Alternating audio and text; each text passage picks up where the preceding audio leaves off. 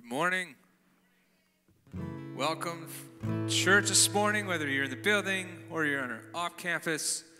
Welcome. It's so good to be with you this morning, to worship and to sing. I'm going to ask you to stand this morning as we start off.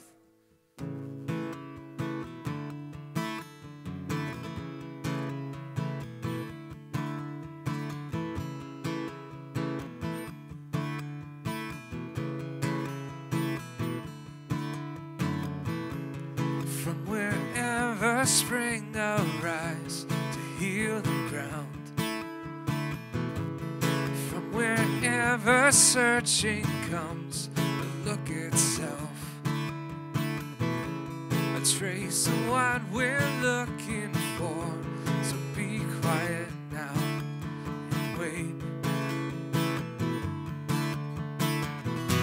The ocean is growing. Tide is coming in, here it is.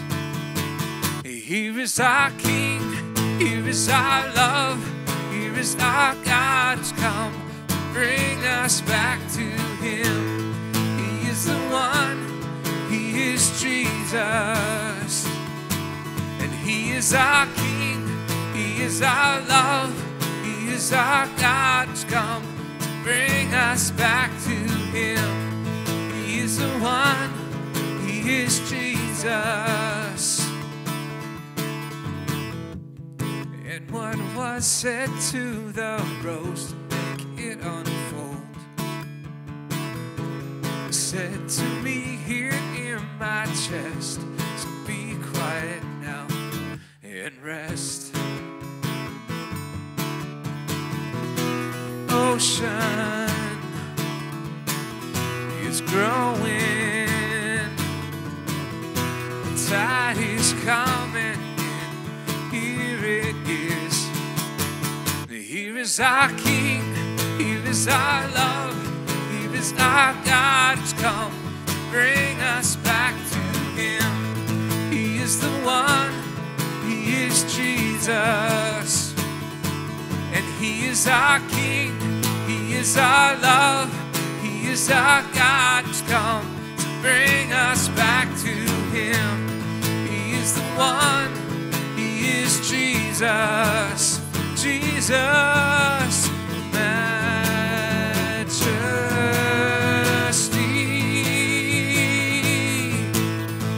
finally, majesty.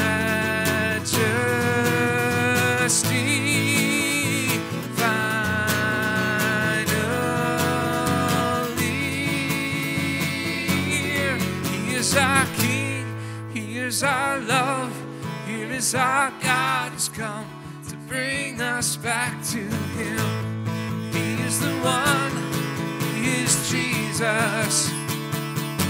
And He is our King, He is our love, He is our God who's come to bring us back to Him. He is the one, He is Jesus, He is ours.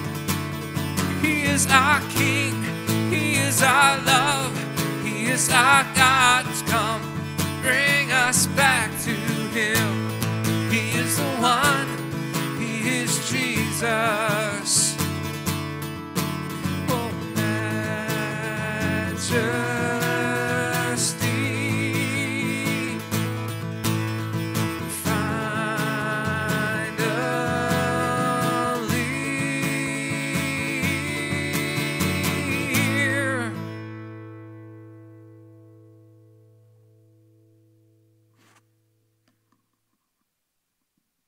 Morning. How's everyone doing today? It's great to be back with y'all today in church this morning or online.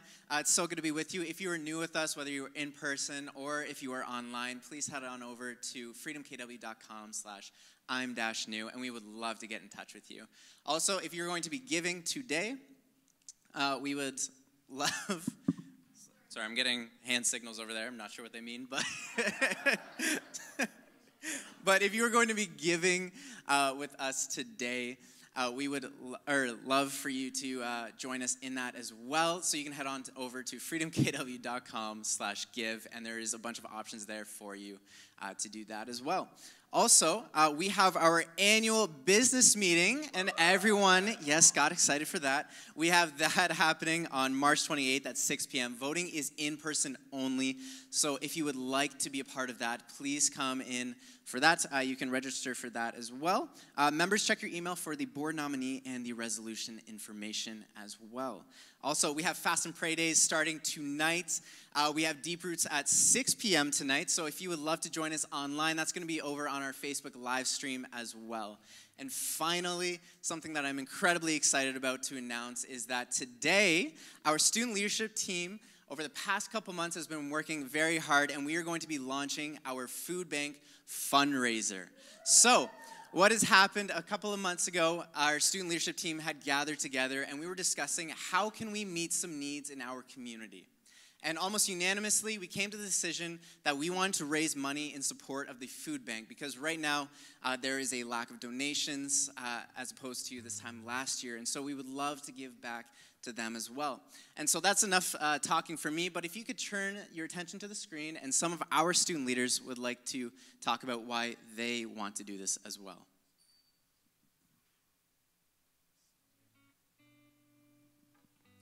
Y'all can take a seat. I'm doing this sort of event because I believe that this is a testament of my faith, and it's one of the most impactful ways to show God's love to others.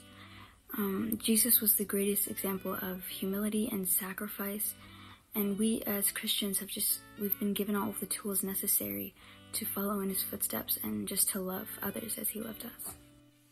I am doing this fundraiser because I find that sometimes we take what we have for granted, like food, water, and shelter. And I'd like to give food to those who can't afford it and help them have a better life. I think that this fundraiser is really important because the pandemic has significantly reduced the amount of donations that the food bank has been receiving this year. So I think it's really important that we as a church step up in our community and help those in need right now. I think that serving is a really big part of Christianity, and it's a great opportunity for us to become more like Christ and show his love to others. Through this, we hope to help the community and just help those who don't have as much as us. And while Jesus was on earth, he was the perfect example of a servant. So we just strive to be more like him every day. So why I'm doing the food drive and involved in leadership this year is a couple of years ago during Christmas, I was honored to be part of the group of volunteers who got to deliver Christmas presents and food to other kids, and I actually got to either step into some of these kids' homes and deliver them personally, or leave it for them to find the next day or after that sometime. And I think it's really important for us as a church to be investing and be involved in other people's lives that may not be as fortunate as us.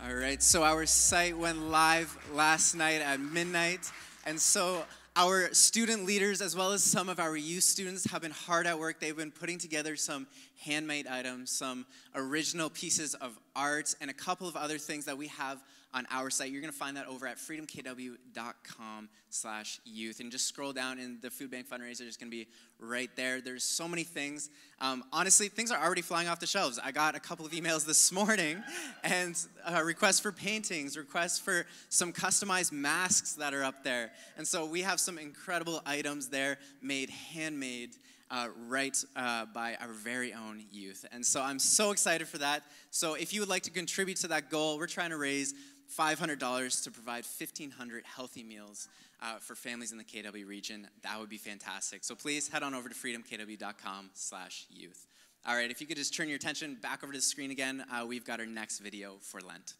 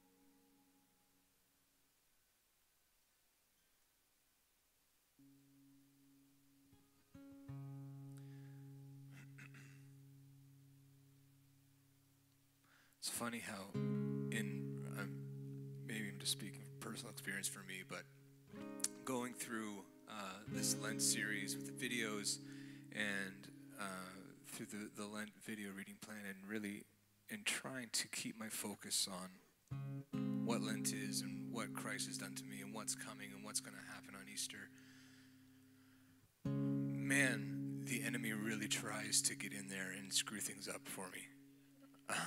And it's so weird, because it's not like it's things that,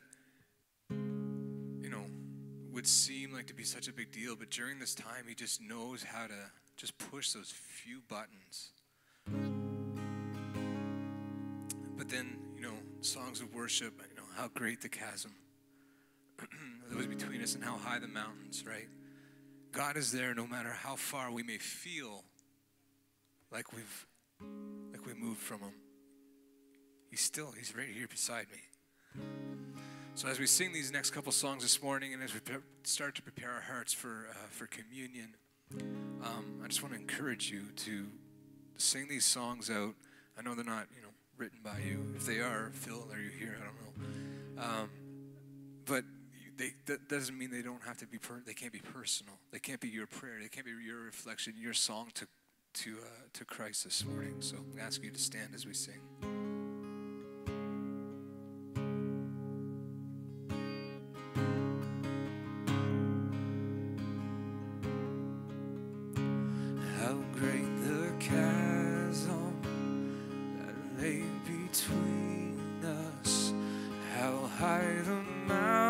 I could not climb. In desperation,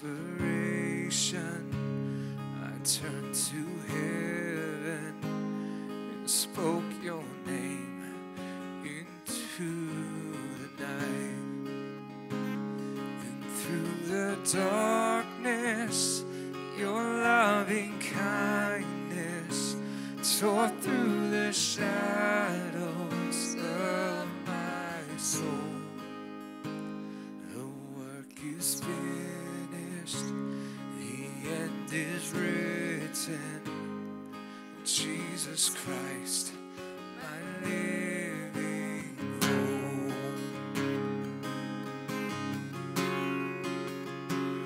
Who could imagine so great a mercy?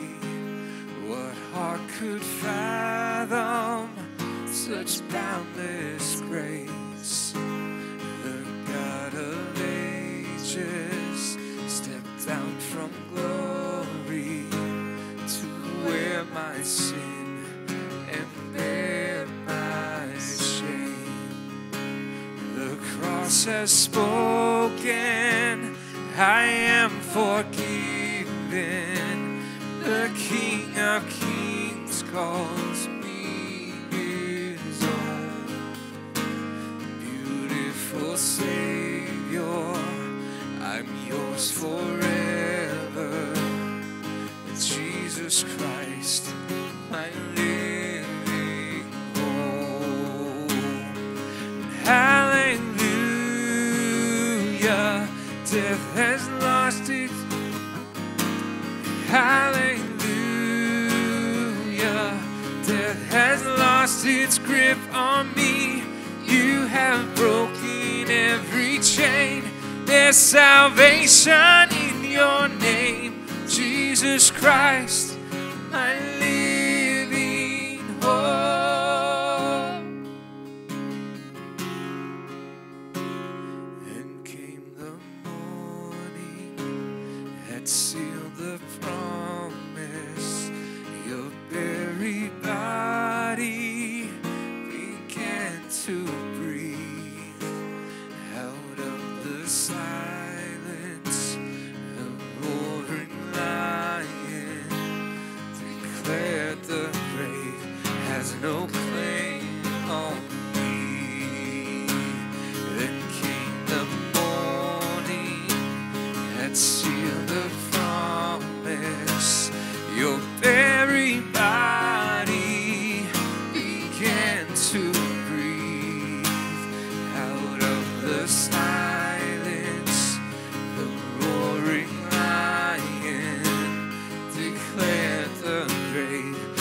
no claim on me. And Jesus, yours is the victory.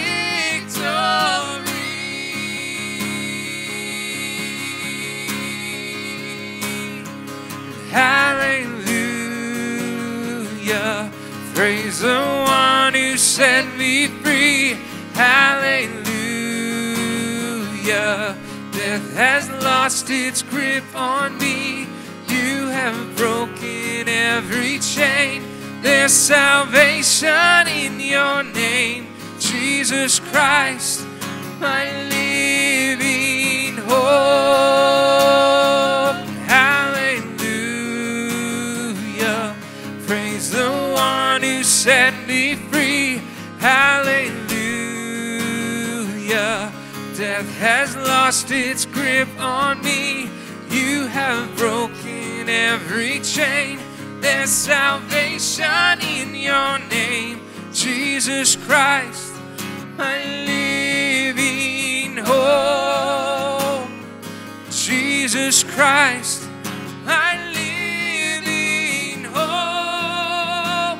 Oh God, you are my living hope.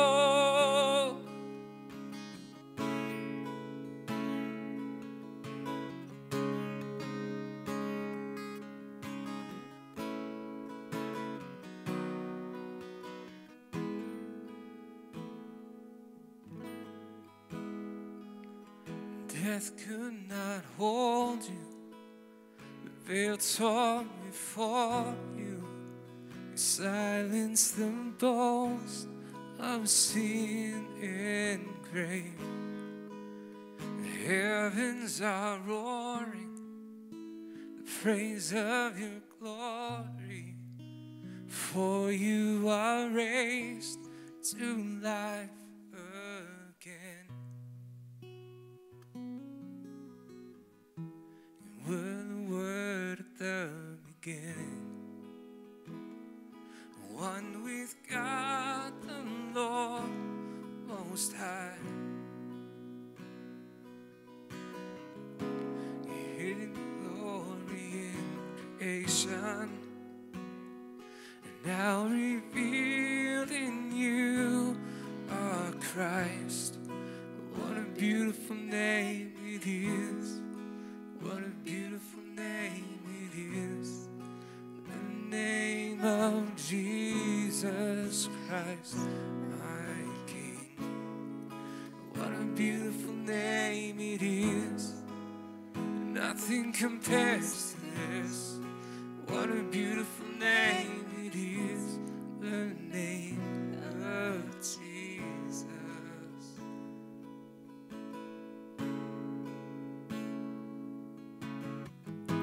You didn't want heaven without us, so Jesus, you brought heaven down. Where sin was great, your love was greater. And what could separate us now? What a beautiful name it is. What a beautiful name it is. The name of Jesus Christ, my King. What a beautiful name it is. Nothing compares to this. What a beautiful name it is. The name of Jesus. What a beautiful name it is. The name of Jesus.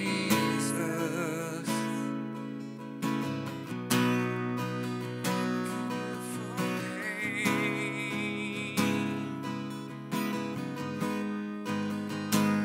What a beautiful name.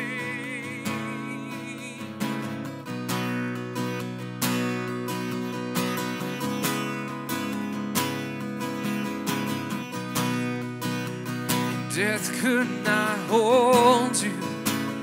Veil tore before you. You silenced the boast of sin and grave.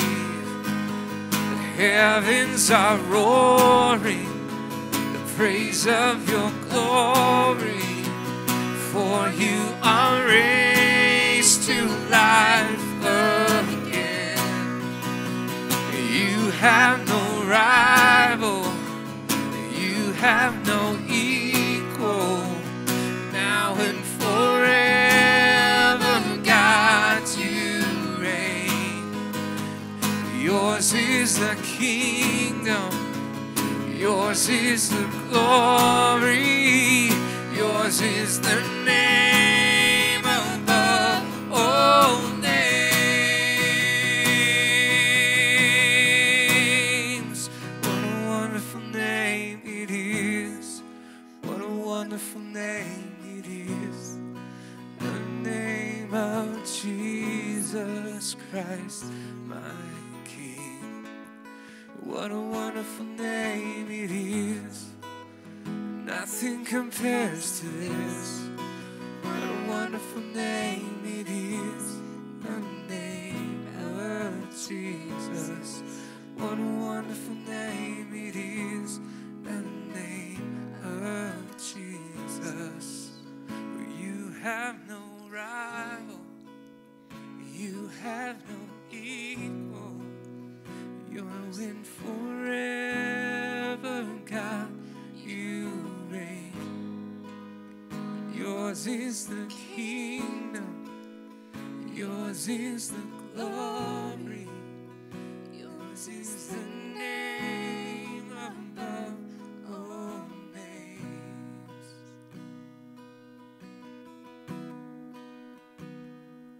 Holy, holy are you, Lord God Almighty. Worthy is the Lamb, worthy is the Lamb. You are holy, holy are you, Lord God Almighty, worthy is the Lamb. you are worthy, Jesus. Worthy is the Lamb, Worthy, worthy, worthy Jesus. is the Lamb.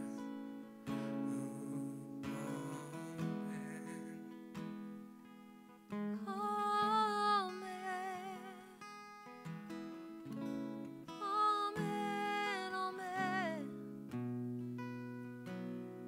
Worthy are you. Worthy are you. Jesus, we pause in your presence and we acknowledge together that you are worthy. No one else is worthy. We can't make ourselves worthy. We can't earn any part of this, but you are worthy. You are the one who was worthy to come and to sacrifice yourself for us. You are the one who is holy and perfect. And through some mystery that we can't really grasp, somehow you've made that same holiness available to us through you. That same righteousness, that same perfection, and we can just receive it from you as a gift. And so we don't wait to have earned it because we know that we can't, but we just receive it this morning. We receive it again. Even if we woke up this morning with this already in our hearts, we receive it again and we thank you for it again and say, Jesus, we do take a hold of this incredible gift of forgiveness and righteousness and right standing before God that you have offered to us, and we thank you for it. We're looking at you, Jesus. We're not looking at anyone else. We're not looking even at our own faults and our own sins. We're just trusting you to take care of them and to help us to walk in a way that honors you and pleases you, to living lives worthy of the calling we've received from you. So we're looking at you full in the face and invite you to speak and surprise us this morning by what you want to say. We are listening. Our hearts are soft and turned to you. And we thank you for it in your name. Amen. Amen, church. You can be seated.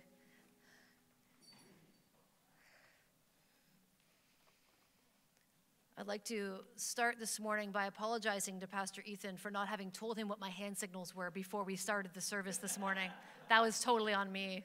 Totally on me. I did the same thing to Pastor Aaron a few weeks ago. I will learn. It's me. I will learn. They're just like, what is she doing? What does she want me to do? I don't understand. Totally me. It's me. Sorry. Yeah. That was great. Oh, I'm so excited. I have so many things to say. We have to keep going, but let me just say, youth, student leadership team, you guys, yay, yay. Like, I'm so excited. I'm so excited. Okay, good job. I'm excited about what's gonna happen. God is good. I hear like, okay, if you've been in the church for like over a decade, you're like, all the time. And you're like, do we still do that? Do we still do? Want to try it? If you're new to church, this is what we used to do all the time. We would say, God is good, and you would say, and then I would say all the time, and you would say, There was a time in church life where we didn't actually get through a service without doing that several times.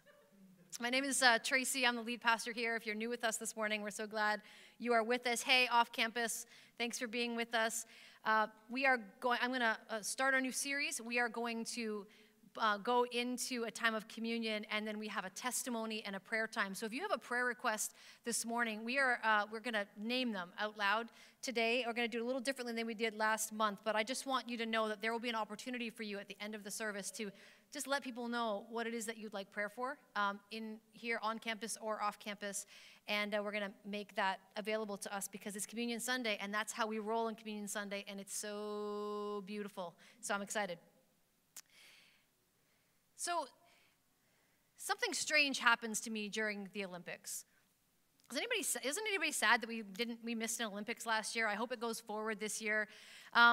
Something happens to me though during the Olympics. I become a sports junkie. Does this happen to anybody else? Like I will watch sports that I don't know anything about and don't know any of the athletes in, and I will just sit and watch them obsessively. I will set up the live stream from CBC on my iPad or my laptop and just carry it with me for dishes, and carry it with me when I'm folding laundry, carry it with me everywhere, and watch. Like I don't know, there's just something about the Olympic Games that has me caring about sports like, no, biathlon. That's a weird one. Rowing. When do you ever watch rowing ever in your life? Or like whatever, curling. Curling is fun actually, but I don't ever watch it unless it's on the Olympics. What else? Some of you, it's like, or like, figure skating I would watch, but speed skating, like who's seeing this outside of every 4 years? And so, but I get obsessed with it. I care about these athletes. I get involved in their story, and I don't any other time of the year. And so, I know we don't do this anymore, but every time I think about the Olympics, I'm like, I believe in the power that comes when the world comes together as one. Do you remember?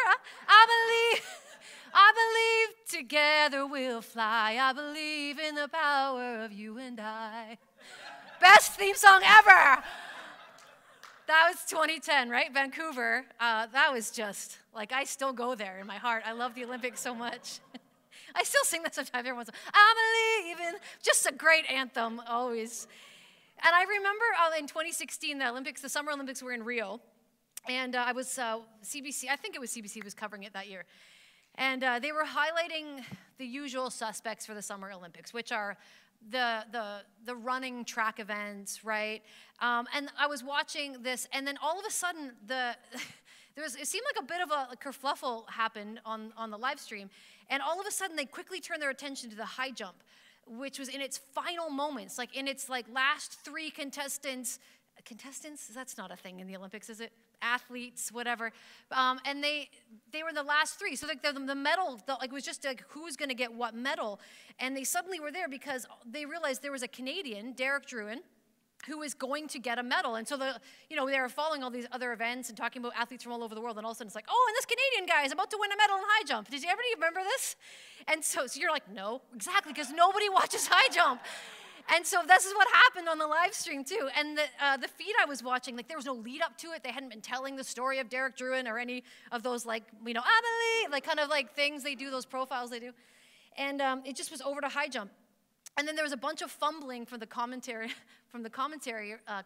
who were saying like, oh yeah, Derek Drouin from Corunna, Ontario. And he's, oh, he's actually the 2015 world champion. And so we obviously expected him to medal in these Olympics and whatever. It was just like they were fumbling.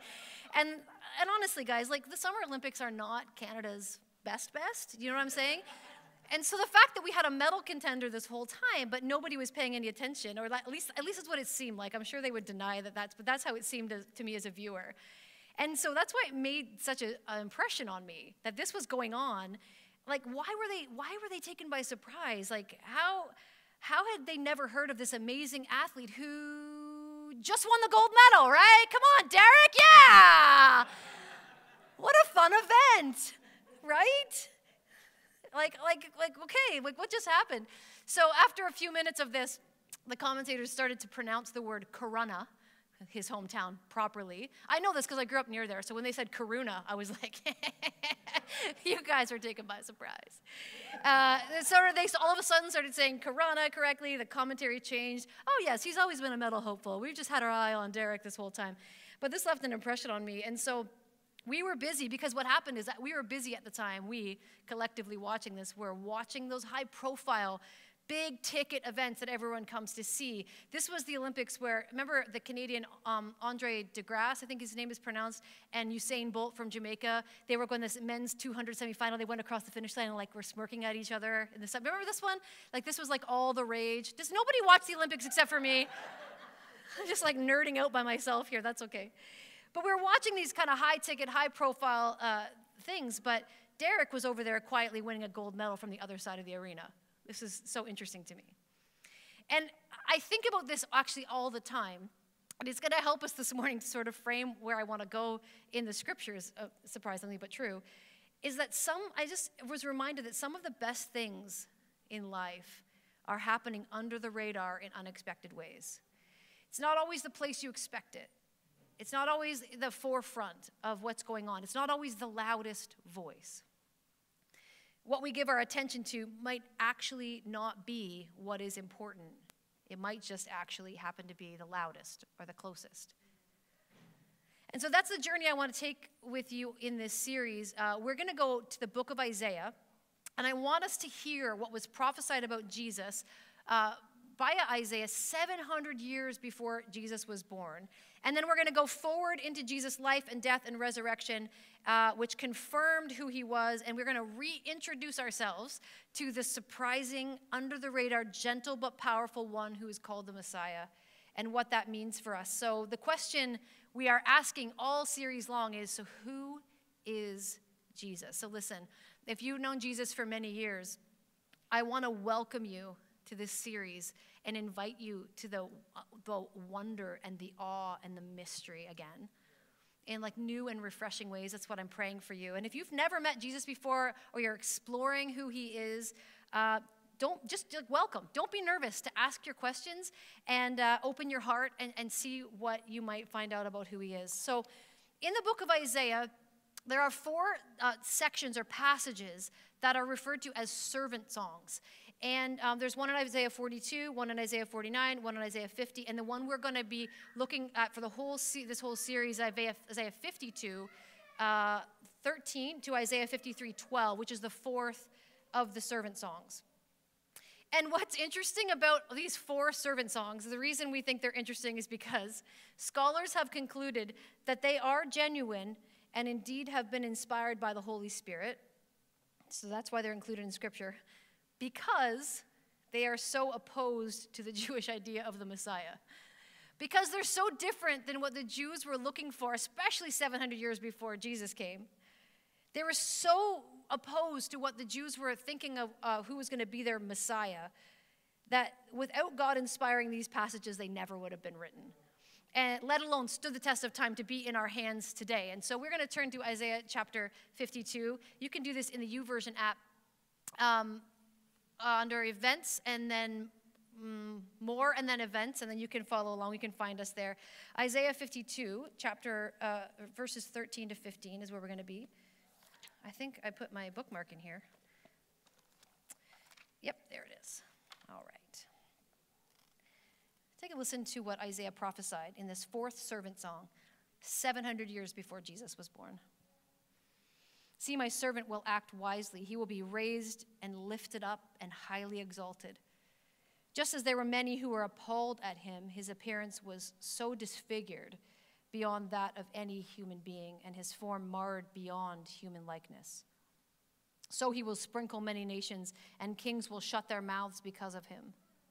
For what they were not told, they will see, and what they have not heard, they will understand. Interesting, eh? And we're going to go through this whole passage. So if you're looking at your scriptures there, it'll say the suffering and glory of the servant. We're going to take this passage by passage all through the month of March as we get ready for Easter. So we can see already in the scripture as we read it that the servant that's being talked about here is already a surprising success.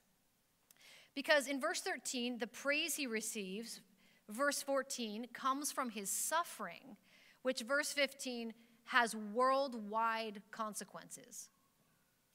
His praise comes from suffering, which has worldwide consequences, not the events that you would think would be taking place here, looking for a Messiah. And so the stage is set by Isaiah with a mystery. How can someone who is exalted, how could that happen coming out of suffering?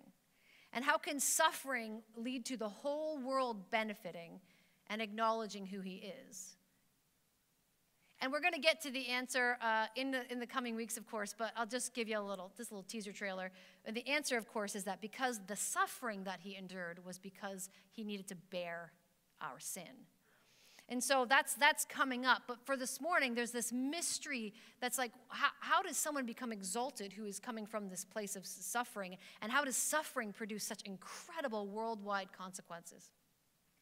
So our question is, who is Jesus? This is Jesus, the one who surprised the ones who were looking for him. Let me say that again. This is Jesus. He's the one who surprised the ones who were already looking for him. Verse 14 says that they were appalled. Many were appalled at him. It's a very strong Hebrew word, meaning like shocked or shattered when they saw him. Because Jesus, in a few verses we're going to read Isaiah 53:2, Jesus was not attractive by any human standards. In his death, he was so badly beaten that he was unrecognizable as human, it says. And so how can this kind of torture and sacrifice that we read about here and then we see lived out in the life and death and resurrection of Jesus, how can any of that be anything but utter defeat, right? Like you have to understand that. We're kind of used to the story, but looking at it from this perspective really does shift your thinking. And then in verse 15, in the NIV it says, he will sprinkle many nations. And so the idea of sprinkling has to do with a cleansing. You think about the Old Testament when they would sacrifice animals and sprinkle blood on the altar, sprinkle blood on different garments or different things they were trying to make holy. That's the reference here. But almost certainly, and in the Hebrew, this is weird to us in the English, I know, but in the Hebrew that word sprinkle also means startle. So depending on, I guess English is weird too. We have words that are exactly the same, but they mean two different things depending on context. So the NIV, the new NIV here has translated it sprinkle, but almost certainly, if you're looking in your Bible, who's all like keen or looking in their Bible right now? It almost certainly has an asterisk or some kind of a note, and other translations will actually use the word startle, or something like the many nations will be amazed at him is the more common reference there. So we'll take it understanding that Jesus certainly did sprinkle the nations with his sacrifice as far as a cleansing and atoning and all of those things. But let's look at it from the other translation of this Hebrew word that in fact many nations will be amazed at him or startled by him or surprised. It says that kings will shut their mouths because of him. They were like kings, like the most powerful people in the world were dumbfounded when they understood who he was. So this probably has two, we don't know exactly, but it could have two different references. First of all, kings were dumbfounded because we saw this in the life of Jesus. Because when Pontius Pilate, the Roman governor of Judah, Jesus was brought to him. You might remember this part of the story. What did Pilate do when he was asked to judge Jesus and to put him to death? What did he do? He didn't say anything, did he? He washed his hands of it and said, okay, fine, but I don't want any responsibility for him. He shut his mouth when it came to Jesus. And even when Jesus was brought to King Herod, also to be questioned, King Herod was perplexed by Jesus, Scripture says in Luke chapter 9. And ultimately, he chose not to render judgment. He just chose to send him away and let it be somebody else's problem. So kings shut their mouths because of him. We saw that in his life. But also when we think about people being in shock and awe when they were looking at Jesus and understanding who he is, we certainly are also looking to the future, right? Because it points to a time when everything is revealed for what it really is, and Jesus is revealed for who he truly is.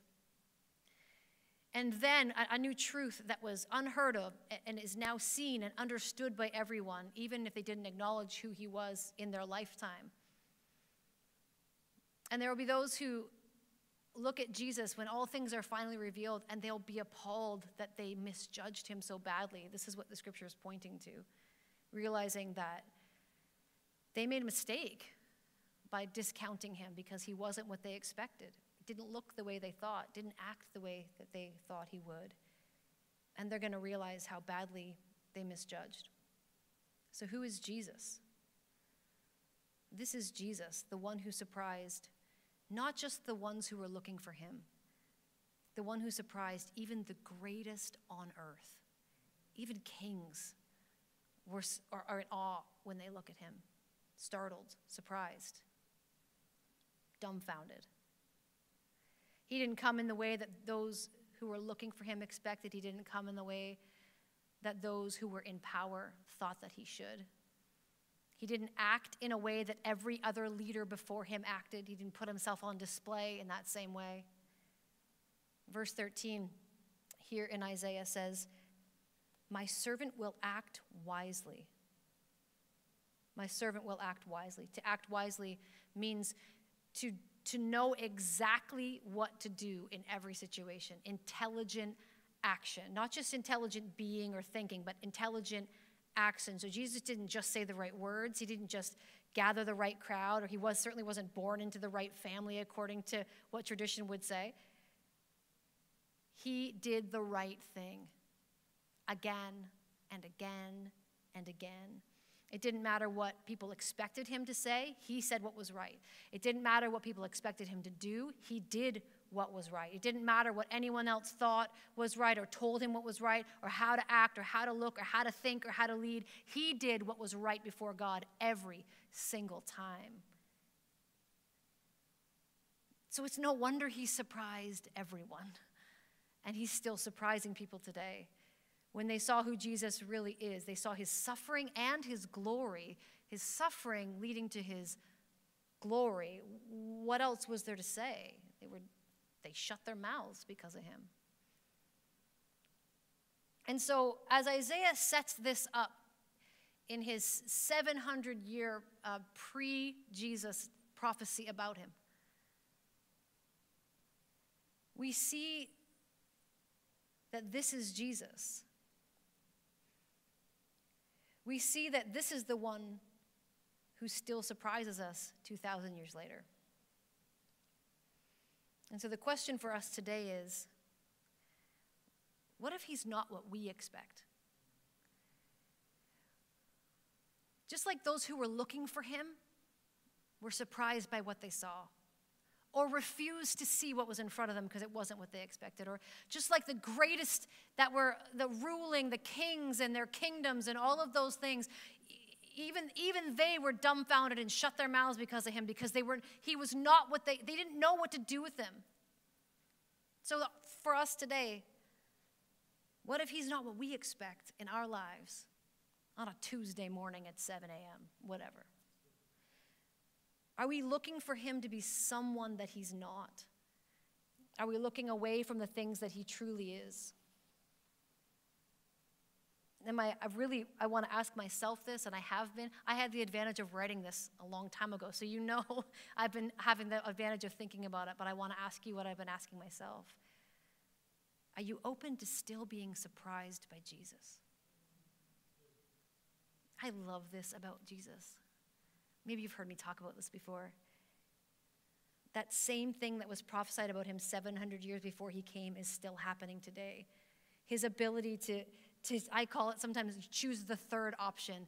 The surprise ending, the surprise wisdom, the surprise out of left field thing that makes the most perfect sense. When Jesus was brought the woman caught in adultery in John chapter 8, he surprised them with his response. I can't have time to tell you all of these stories, so just like maybe mark these down if you're interested. When Jesus was asked if people should pay taxes to Caesar in Matthew 22, he surprised them again with his answer. When they tried to trap him, and I said it, I'll say how I wrote it. When they tried to trap Jesus into being canceled, he flipped the script. That's literally what they did. He flipped the script and tried, and he surprised them again. That's Matthew 21. You can read about that. He always had the perfect response, the perfect action, and it surprised everyone around him. And so I start looking at my own life, and I'm thinking about this. When I was looking to make myself enough, to be good enough to prove my own worth, he came and he pointed me to the cross. And he said, I'm enough. I'm already enough. That's what you need.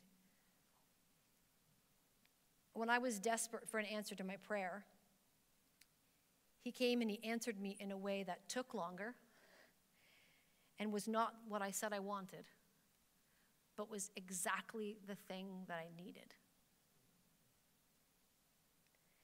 And when I was so disappointed with myself and failing again and repeating the same mistakes again, finding myself back at the beginning again, I expected to see disappointment on his face. So I kept my head down and I tried to do better. And then he came and he lifted my head and he stood me up and he gave me purpose and hope. And it came from the unreasonable love that I found in him, in his word, and what I felt in my heart, and what I heard in my mind that he would say to me. He lifted my head and gave me something I didn't even know to ask for or to hope for, and I was surprised again by him. And probably this is the best one, maybe the most succinct, given to us by the Apostle Paul in Romans 5:8. That when I was still a sinner, that God demonstrated his love for me by sending Christ to die for my sins. Who does that? You may think that Jesus is one thing or another. You may think he's a myth. You may picture him standing over you in judgment or disappointment. You may think he's a soft-spoken moral teacher. Maybe he's, to you, someone that your grandma thinks is great, but you don't think we need that crutch anymore. But I wonder, whether you've met him before or not, I still wonder, are you open today to being surprised by him again? Because he's so many things. He's everything that you need. And we're going to talk more and more this month about, in this series, about these things. And we can't talk about everything, but a few more incredible things about who Jesus is. But as we start this series, I want to invite you. We're going to go into a time of communion, and I want to invite you as we come right back to that pivotal moment that we celebrate the death of Christ. We remember it, and we think about what comes after it, but what it all means for us. I want to invite you to let him speak to your heart and maybe surprise you with something he wants to change in you or to say to you or to speak to you. Maybe he wants to show you a new picture of who he really is. Maybe you've had in your mind that he only does this or he only does that, or he feels this way about you or he feels that way about you. And he wants to change your mind. Are you open to that this morning?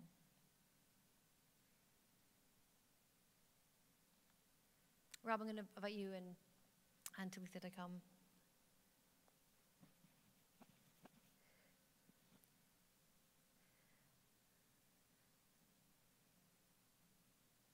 Who is Jesus? This is Jesus, the one who surprised the ones who were looking for him. He was the one who surprised the greatest on earth, and he is the one who surprises us 2,000 years later. And I'm inviting Jesus to do that in my life.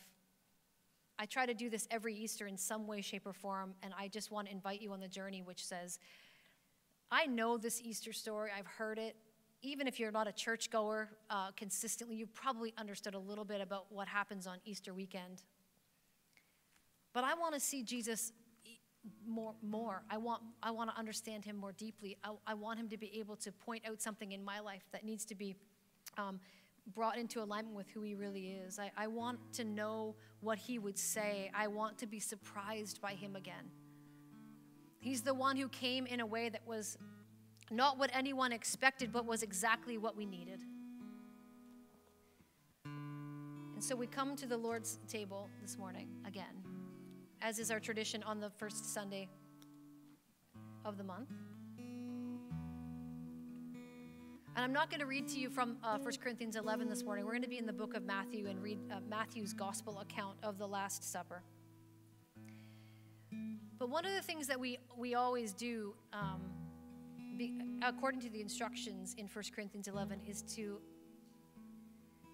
just allow the Holy Spirit to speak to our hearts. We don't want to ever come to this table, to this ordinance, with anything but the utmost respect. And so, and we don't want to come in an unworthy manner, 1 Corinthians 11 says. And so I want to invite you to pause and just think about anything that would be in your life that you would want to confess. Make your heart right before Jesus. If you're at home, this is the time to make sure you have that juice and those crackers. You can run and get that if you haven't done that yet. Any kind of juice, any kind of bread or crackers is, of course, fine as we celebrate symbolically what Jesus has done for us.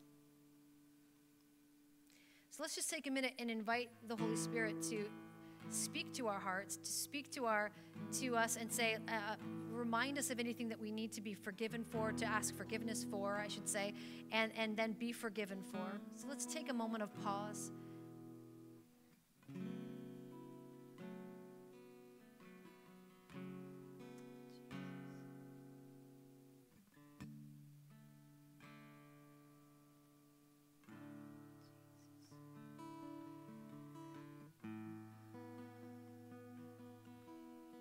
Lord Jesus, as your people, we don't ever want to come to this table, take these emblems symbolically together without really realizing what it is that we're doing, without being able to pause and say, I don't want to come flippantly. I don't want familiarity to breed contempt here. I want to make sure that my heart is aligned with the heart of God, that my heart is holy and righteous because I've received those things from Christ who provided them for me.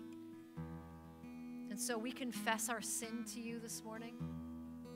We ask forgiveness for all of the ways that we have gone against the things that you have called us to, the things that make it so that we are not right with you, the sin in our lives that needs to be removed. And we thank you that when we confess our sin, you are faithful and just to forgive us our sin and cleanse us from all unrighteousness. Thank you for that word.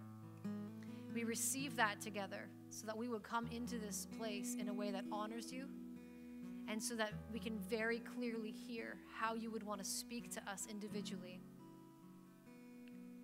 and how you might want to reframe our thinking. But we don't want all this garbage built up in our lives, so we confess it.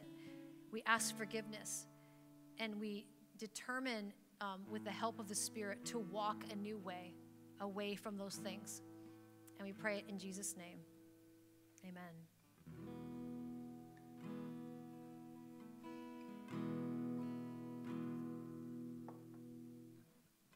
I'm in Matthew chapter 26. The Gospel of Matthew gives an account of the Last Supper. Verse 26 here, it says, while they were eating, Jesus took the bread, and when he had given thanks, he broke it, and he gave it to his disciples, saying, take and eat, this is my body. So let's eat the bread together and remember the sacrifice of Jesus' body on the cross for us.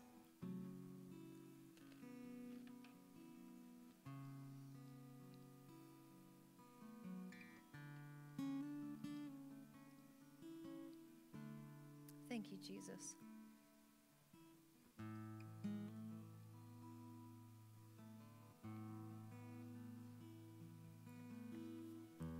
Just pausing in this moment to go back to Isaiah 52, to be reminded that his appearance was so disfigured beyond that of any human being, and his form marred beyond human likeness. That's the sacrifice of Jesus' body on the cross for us. Then Jesus took the cup. When he had given thanks, he gave it to them, saying, "Drink from it, all of you. This is my blood of the covenant, which is poured out for many for the forgiveness of sins."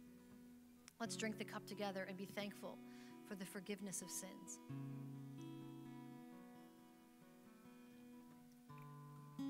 Thank you, Jesus. Thank you, Jesus. Thank you, Jesus. Let's just pause for worship. Come for life. I come for peace. I come before you on my knees. Lord, hear my cry. You're all I need.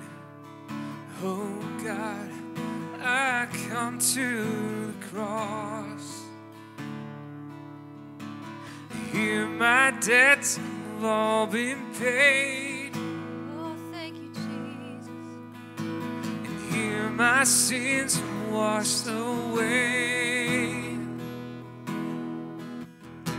And here my soul has found its place at the foot of the cross. I once was lost, but now I'm found. And all my chains fall to the ground. Take my life, I lay it down at the foot of the cross. Thank you, Jesus. Thank you, Jesus.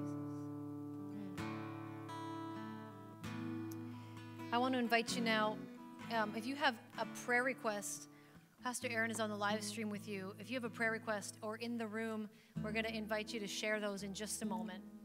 But when we consider all of these things,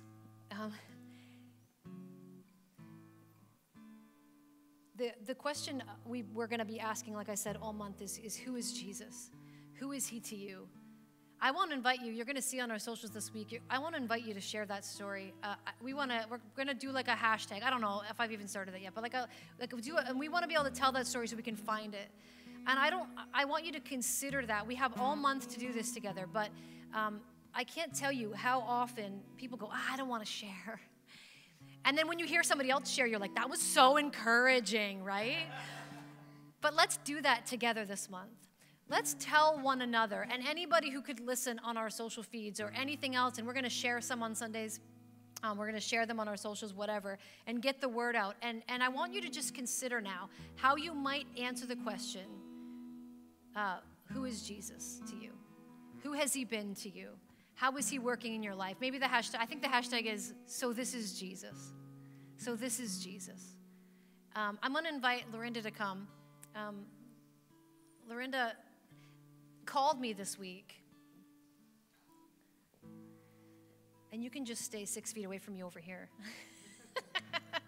That's how we set it up. You can take it off, yeah. Yeah. And then Matt wants you to move a little closer to me so that our off-campus family can see you. There you go. So Lorinda, last week we got a prayer request at the last minute about your brother who basically was having organ failure. Yes. They didn't know what was going on. That's right. And we prayed on Sunday morning, not really having details, just like Pastor Ethan came up and we just got a note and we're like, just pray for Perry. Right. And he did. And then I think it was Monday you called me. Was it Monday or Tuesday? Tuesday. Tuesday you called me. Tell me what happened. I mean, I know. Tell them what happened. On Saturday, I was trying to reach my brother, and I had started about 11:30, the first phone call, no response. Mid-afternoon, tried again, no response. Supper time, tried again, no response. So I called my sister, and I said, Angie, I can't reach Perry today. I've been trying all day, and could you go over and check on him? He's got some serious medical issues. He's got a heart condition. He's diabetic with other problems. So Sean went over to check on him and found him on the floor in his bedroom. He had got up in the morning and fell and couldn't get up. So he had been there all day until about 6:30 when Angie found them. They took him to the hospital. He didn't know where he was. He didn't know his address. He didn't know who she was. Didn't know anything. His memory was pretty vague.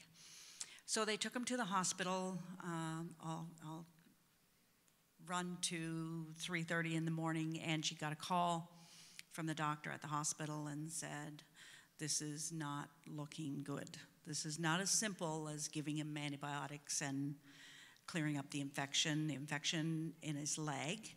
So he's at a toe amputated because of infection, and he's had this issue with this wound closing, and the infection now was to his knee. So in the conversation with the doctor, he said, this is not looking good. He's showing signs of kidney failure, and there's some serious things happening here. And they wanted to know if he had a resuscitation order on, and Angie couldn't answer that. She said, I'll have to get in touch with my sister because I'm not really sure. So she called me, and in turn looking for his will, looking for his power of attorney and all that stuff to get that in place. I was struggling to find it. I couldn't find anything for some reason. I was struggling. Sunday morning, I got up at 6 o'clock, and I was sitting at the dining room table going through some papers where I thought, well, I'm sure I had it out and looking for it again. So I stumbled up on some documents for my mom, and I found a book that I had been writing in because my mom is not well, and that's a whole other story. But I stumbled up on a book that I had been keeping track of things in, and it fell open to a scripture verse that I had written down when I was going through things with my mom. And it said, my peace I give to you, not as the world gives do I give you. And I thought, yes, Lord, you got this. Yeah, that's right. You got this. And I just prayed. It wasn't a big, crazy, long, wordy prayer. It was, Lord, he's your child. You love him. Give him another chance. Give him another chance. Bring him back to us so he can find you. Right. So Monday we talked. Yes. And you were having to make decisions about what would happen with his care. Yes. And this is end of life discussions that you were having, and it was pretty heavy. We prayed. Very heavy. Kept praying that there would be peace. That beautiful. Yeah. I didn't know about that part, but that's how we prayed, that there would be peace. Yeah. And then Joe called me on Tuesday morning, because it's all of Monday. It was, okay, this is what are we going to do? What are we going to decide? Yeah, that's right. And then on Tuesday, we talked to you. Well, Joe called me. I got a text message or something before staff meeting. I think it was a love 2021. Oh, yeah, this is what's happening, guys. So what happened on Tuesday morning? So I'll back up a little bit before Tuesday. And Monday morning. Oh, you got me. Maybe it was Tuesday. It was Tuesday. Tuesday morning, my sister got a call from the hospital, and the nurse said to her, she said, I'm really concerned Perry has given up. And she said he won't get out of bed. He won't try to get out of bed. He won't, for no reason. So she said, I think you probably should come in later today so you can meet with the doctor and meet with, it's just not looking good here this morning. So, and make some decisions. So that was fine. Angie and I talked, and she said, when I go in, I'm going to Skype you so that you can be there for the conversation, because we had made the decision, because even though I was his power of attorney or whatever, because I have my mom, Yep. right? It was wise for me not to go into the hospital, that she would do it because she works there, she's there all the time, so she would do that part. So she did. But not until a little bit later, she decided to go in early, and she walked in the room, and she looked at my brother, and she thought, this is not the person that the nurse described to me. What's going on here? He's all perked up, and the swelling had gone down in his face, and it was just, she couldn't answer it. Right. She didn't know what to think, and she sat to speak with him, and he seemed to be fine. He was doing really well. And the doctor came in. I'm on the phone. She looked at his leg. She looked at Perry. She said, I don't know what to say here. What's going on? The infection had gone down drastically in his leg, drastically. And she said to Angie, she said, in the course of my career, I have never seen this. I don't know how to explain it. I don't know what to say. She said, I guess the treatment going forward now is, how did you get here so we can prevent this from happening again? That was her words. She had no explanation for it, but I did. Yeah, that's right. I did. I said to my brother, I said, this is the hand of God. This is exactly what God does. I choose to believe that. And you know what? Jesus has really been challenging me lately on prayer. Really been challenging me in a sense that, how many times do I say to people, I'm praying for you? Am I praying? How am I praying? What am I praying for? What's my attitude when I go into prayer? Yeah. Yep. Jesus changes lives. Yeah, that's right. He heals. Yeah. He does. Do we believe it? Do we pray like we believe it? Yeah. That's what I've been challenged on. I'm speaking to me now. Yeah. Because this is where I've been over the last few months. Yeah, it's good. And I'm just, this is not a coincidence. This is no coincidence. People can say that. That's okay. Yeah. That's okay. Yeah. But I know it was the hand of God giving him another chance. Yeah, that's so good. Yes. Giving him another chance. Yes. Thank you, Lorinda. Thank you, Jesus. Okay, I'll take it for you. Actually, can you give that to Pastor Ethan? Yeah. Isn't that so great? And so it was a difficult, obviously such a difficult few days for Lorinda and Joe and their family as they were walking through that. But then when Lorinda and I talked, I think it must have been Tuesday afternoon, we had a chance to actually connect, and I said, and it wasn't even about Perry anymore. It was like, oh, Perry and I had this discussion, and we were talking about this other difficult thing happening in our family, and I was just telling him on Skype, I was like, you know what? We don't carry that anymore. We've given that to Jesus, and he is taking care of it, and he's going to redeem all the time that we've lost in this relationship, and it's taken care of, so you don't need to carry that. And I was like, whoa! Yep, I said, what did I say? Thou preach, Lorinda.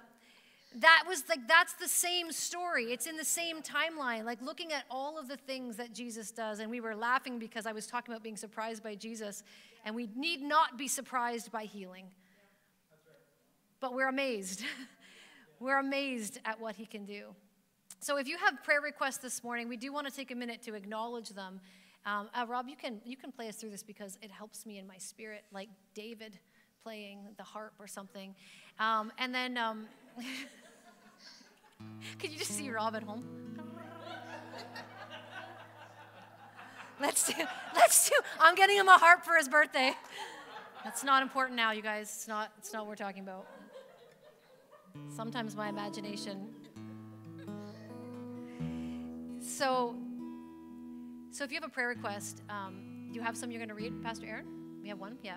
Just throw it in the comments on the live stream. If you have one in the room, you don't have to go into great detail. You can even just tell us, yeah, I have a prayer request. And we're going to collect them up, and then we're going to pause over them in prayer together. So, Pastor Aaron, you can come. Do you need a stand? You wouldn't mind one, probably?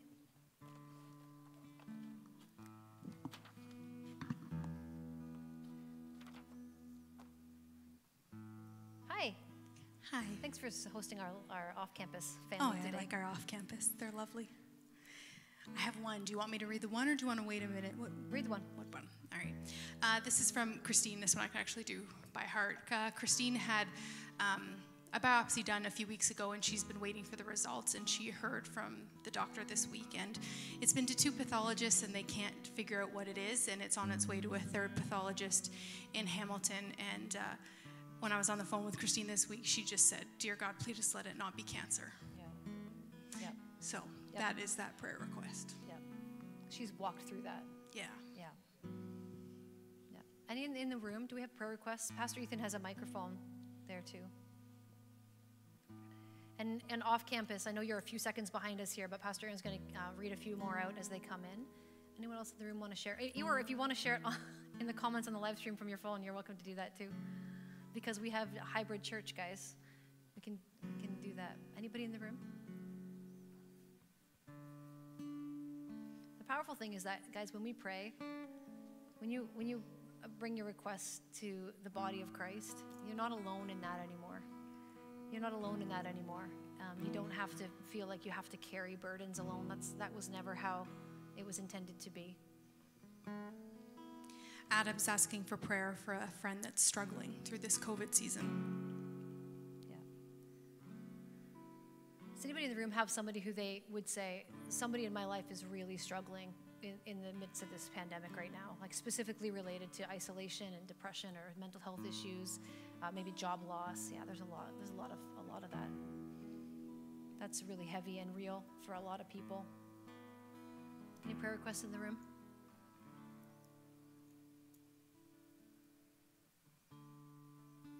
Anything else, Pastor Aaron? Why don't we stand together, church? Off campus, if you're with us in your living room or wherever why don't you also stand with us? We're just going to change our posture and kind of come to attention here together. And I want to just ask the Holy Spirit, there's a couple of prayer requests we've read this morning. I want to just invite you to just quietly pray. We're just going to pause a minute, and however you're led to pray, I want you to pray right now for whatever one of those requests or all of them that come to your mind. So just go ahead and take a moment in prayer right now.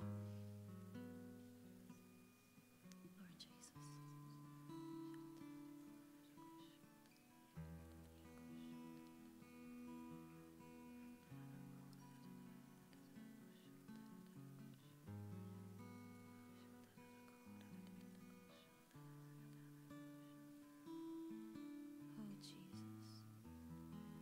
Jesus, you are able. Jesus, you are present. You are able to surprise us with the answer. You're able to meet us in every circumstance.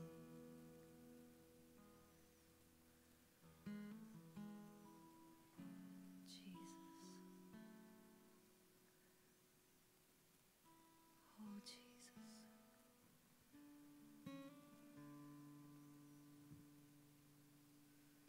Lord Jesus, we invite your presence into every heart and every home. Every person that we're thinking about who wasn't mentioned this morning, and all of these needs that we've heard about today. We invite you into those spaces. We know you're already there, but we pray for you to make yourself known to every person who needs to know an answer to a prayer or to be the recipient of a miracle. Like Christine, there are others who are awaiting test results, and it's very stressful, and they're trying so much to trust you and to be at peace, but that eludes them so often. And so I ask Jesus that you would come and bring your peace. You said it passes all understanding. So that it doesn't make sense in the moment, doesn't make sense in the circumstance, but somehow you bring peace when we give our anxiety and our cares and we bring our prayers and petitions to you. That's what you said you would do, and so we do that together. We pray for every person in our minds and hearts who are really been affected this season. It's been a difficult, difficult winter. Those who are still struggling with job loss and mental health issues, and there are some, just a variety of relational issues that have been going on in this last year. Lord Jesus, come and bring hope and light and life. Use us in those situations however you want to. We are totally open to being used as speakers and givers of hope and freedom and life that's found in you. We don't always know what to say, but we always trust you with the words to say. So we put ourselves, make ourselves available. Here am I, God, send me. Here am I, send me into this neighborhood, into this family, into this person's life, like whatever. Send me, Jesus. Lord Jesus, we thank you for Perry's life. We thank you for the miracle that astounds the doctors. Sounds so much like Isaiah 52, that you're still surprising people by what you are able to do, by who you are, by how you interact and intervene in the most hopeless of situations. So we praise you, Jesus. We praise you for your body and your blood. We thank you that by your stripes we are healed, both in a physical way and more importantly for eternity, a spiritual way. All of us can be healed because of what you've done for us. We thank you, Jesus. And we just ask that you would help us. We need so much help to be able to keep our minds and hearts focused on who you are, trusting you for the outcome and giving you our lives every day. Lord, I pray as we close this morning for any person who is searching for you and can hear my voice. I pray that you would draw them to yourself. I pray that you would help them to hear you, to see you, and to understand more and more about who you really are. I pray that they would have the courage to ask the questions and to reach out for help and to reach out for a conversation to find out more. And we thank you for all that you've given us and who you are. And church, this Communion Sunday morning, let's conclude together by praying the Lord's Prayer. Our Father, who art in heaven, hallowed be thy name. Thy kingdom come. Thy will be done on earth as it is in heaven. Give us this day our daily bread, and forgive us our trespasses, as we forgive those who trespass against us. Lead us not into temptation, but deliver us from evil. For thine is the kingdom, the power, and the glory, forever and ever. Amen. Amen. Be blessed, church. Can't wait to see you again next week as we continue in our series. And don't forget, think about how you might answer that hashtag, So This Is Jesus. Looking forward to that too. See you soon.